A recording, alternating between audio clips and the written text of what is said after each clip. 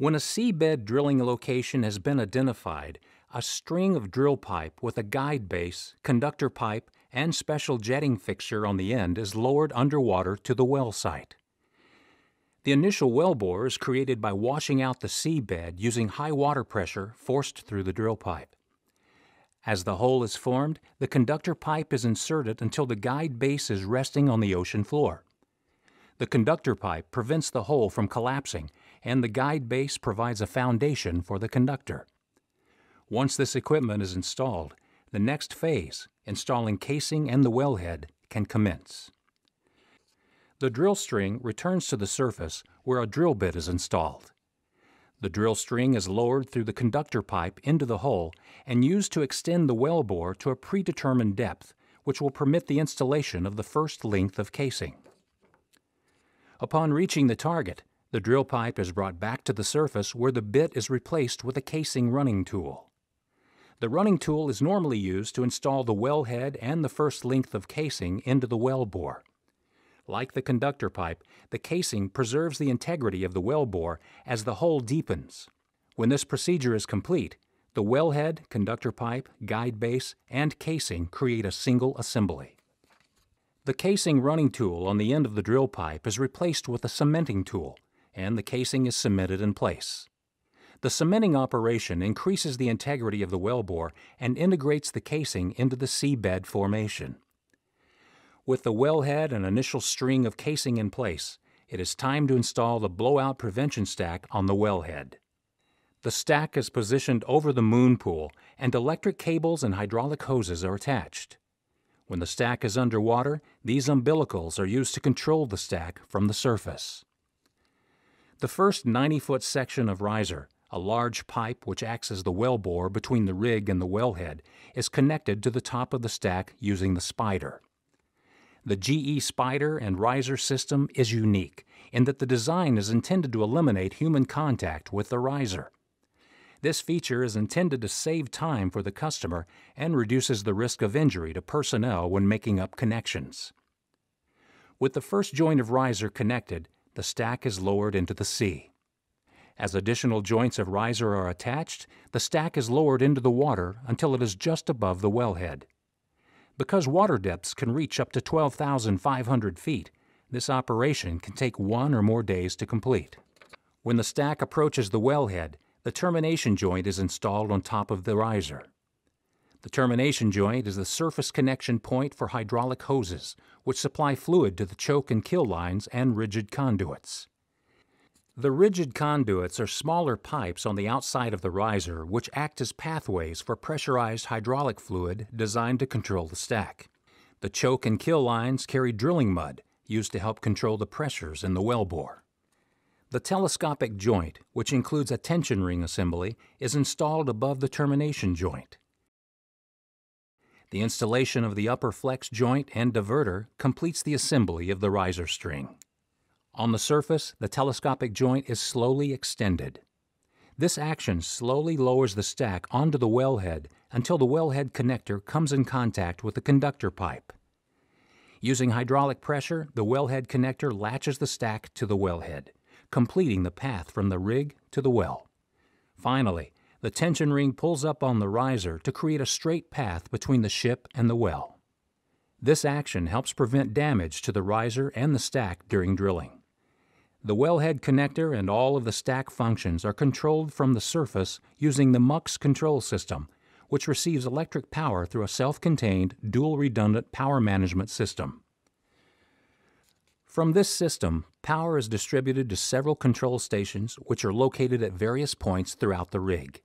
These stations communicate system data and command signals over 2 redundant networks.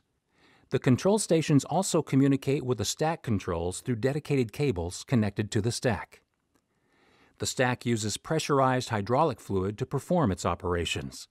The fluid is stored in tanks on the rig, and a series of pumps pressurize it for delivery to the stack. This hydraulic pressure is stored in surface accumulators and routed to the stack through the rigid conduits on the riser and the hydraulic hoses attached to the stack. The stack is composed of 2 sections. The upper section is referred to as the Lower Marine Riser Package, or LMRP. The bottom section is referred to as the lower stack. The LMRP contains two control pods, which communicate with a surface control system, and two annular blowout preventers, which seal the wellbore. The lower stack contains multiple ram blowout preventers used to shear pipe and help seal the wellbore under various conditions. Pipe ram blocks are designed to close and seal around a specific size drill pipe. Variable pipe rams provide more versatility, as they can close and seal on a range of pipe sizes. Casing shears are designed to cut through large diameter pipes, but do not seal the wellbore. The blind shear ram blocks are designed to cut through the drill string or the tool joint where two sections of drill pipe are connected and seal the wellbore. The two sections of the stack are held together by a connector on the LMRP and a mandrel on the lower stack. This assembly is similar to the one that latches the stack to the wellhead. At this point, full-time drilling operations normally begin. A cutting bit is installed on the end of the drill pipe and lowered through the riser and the stack into the existing wellbore. As the bit reaches bottom, the driller applies rotation and downward force on the drill string to cut into the formation. To cool the bit, mud is pumped down the drill pipe and into the wellbore through nozzles in the bit. The mud also cleans out the wellbore, washing the cuttings back to the surface through the annulus, which is the space between the drill pipe and the wellbore. The weight of the mud prevents fluids and gas, which are under pressure inside the formation, from rising to the surface in an uncontrolled manner. As the drill bit travels deeper, it may penetrate a pocket of fluid or gas which is under a higher, unanticipated pressure. When the weight of the mud is not sufficient to hold the formation pressure in place, this is called a kick.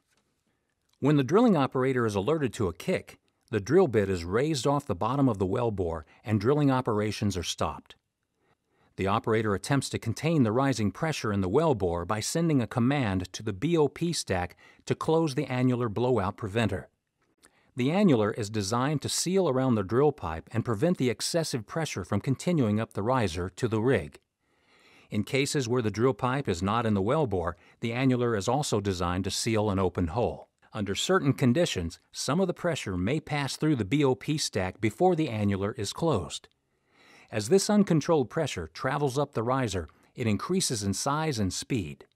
In response to this condition, the diverter can be closed and the excess pressure routed away from the rig to help prevent injury to personnel and damage to equipment.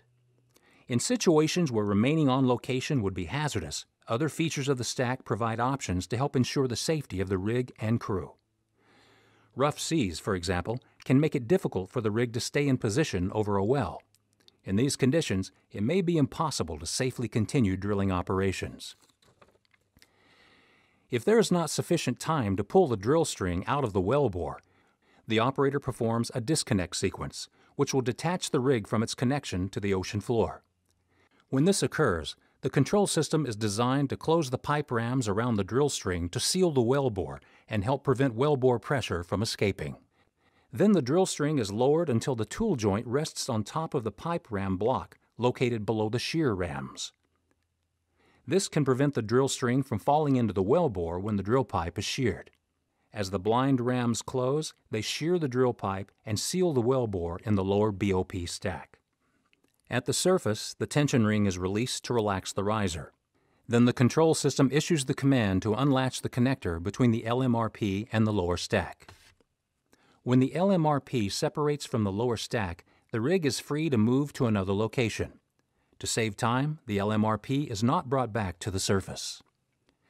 After sea conditions return to normal, the rig can return to the drilling site and reconnect the LMRP connector to the lower stack.